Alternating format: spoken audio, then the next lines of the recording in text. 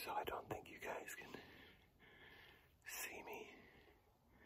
This is opening day hunting, rifle hunting, whitetail 2020. And we just walked in. First hunting, shooting light is at 6:43 and it's 6:15. So we're trying to stay quiet now and hope for the best. I'll get some video once it gets lighter.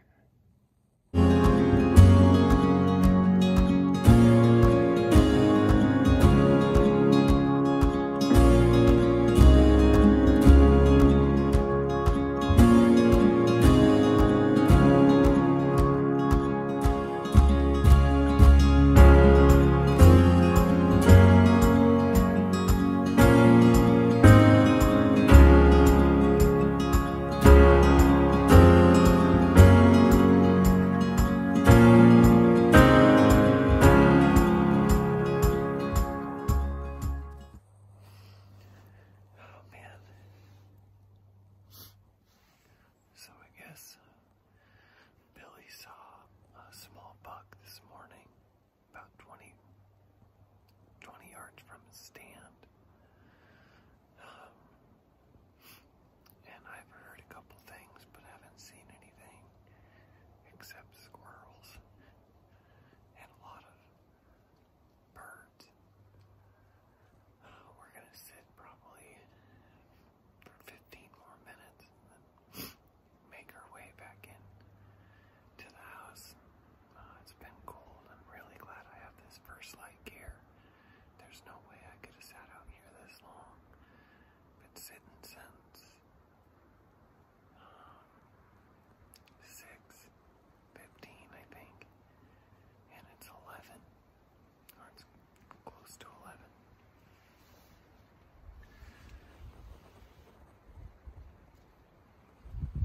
I'm in the blind.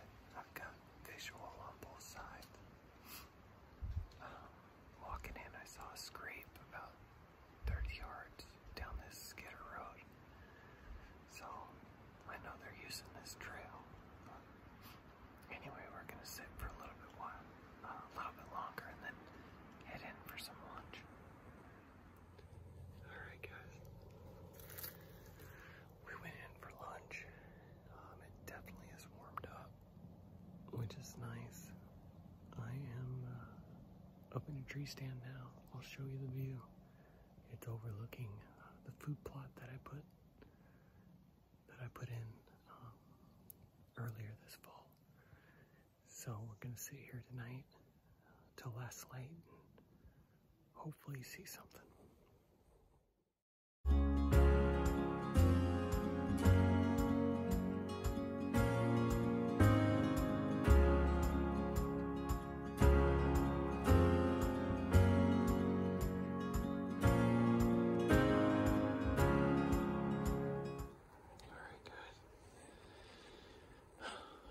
This morning for about a couple hours. It's officially opening day. The Saturday that we were able to hunt is called Maine Day. So Maine residents get a kind of first day at first go at it. But now this is officially opening day, Monday, November 2nd. And I'm back in the blind. It's kind of raining, and just got in here. It's probably about 1:30, and I'm gonna sit till dark, hoping for the best. Oh wow, pretty windy. Hopefully you guys can hear me. Was walking back in last light, or walking back to the house. At last light, and I jumped a doe. I stopped and tried to call and see if a buck was with her, but didn't see anything else. But it's always good to see something and not be skunked completely, so it made me excited to continue to hunt. So this is end of day 2. Maine whitetail 2020. Alright guys, taking the walk down into the woods. We got about an inch of snow last night. Just a nice covering, so hopefully we can see some tracks today, which would be great. I'm getting a little bit of a later start. Billy's already down here, and he's been at the tree stand since about 5 this morning. He said that it's really peaceful, really quiet. So I'm just going to walk in slowly and hope for the best.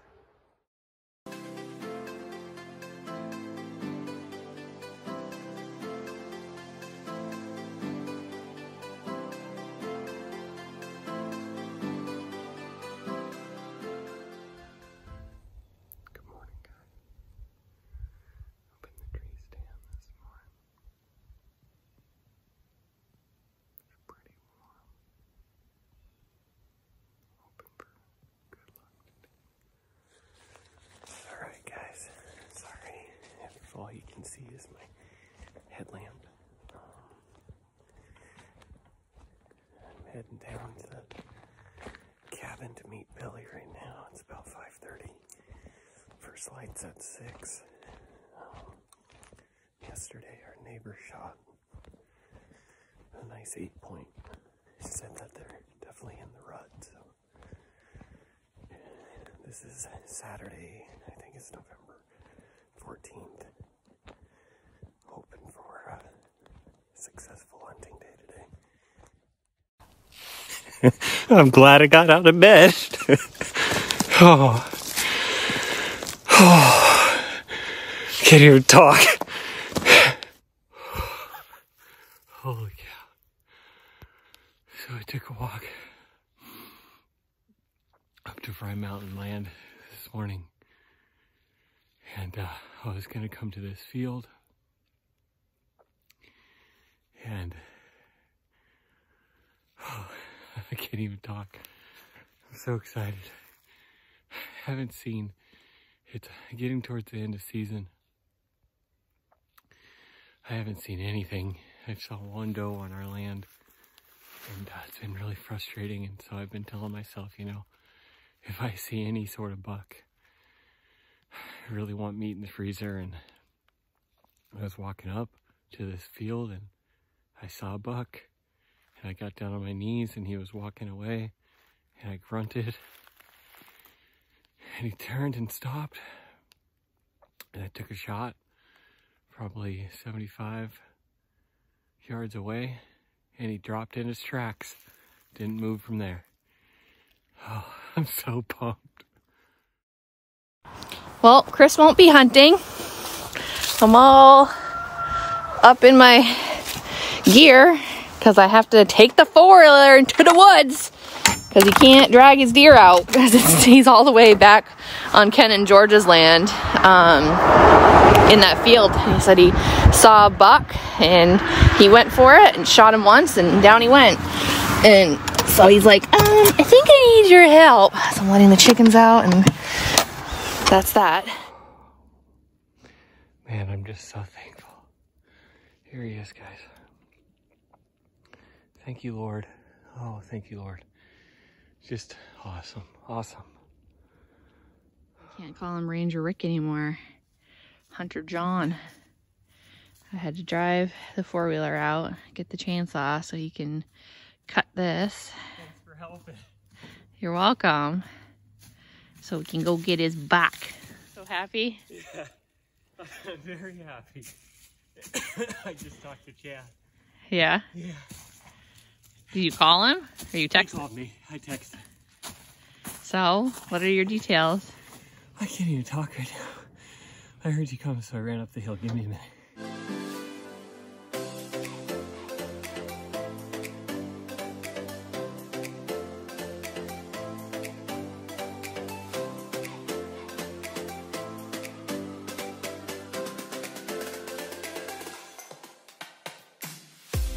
Right out in front of me, and I grunted and he stopped, Well, I got down on a knee. He didn't see me. He was looking away. I grunted. He stopped, turned, and broadside shot him, and he never took another step. Dropped him in his tracks. With the old Henry rifle. Henry. Sorry, Bambi's dad.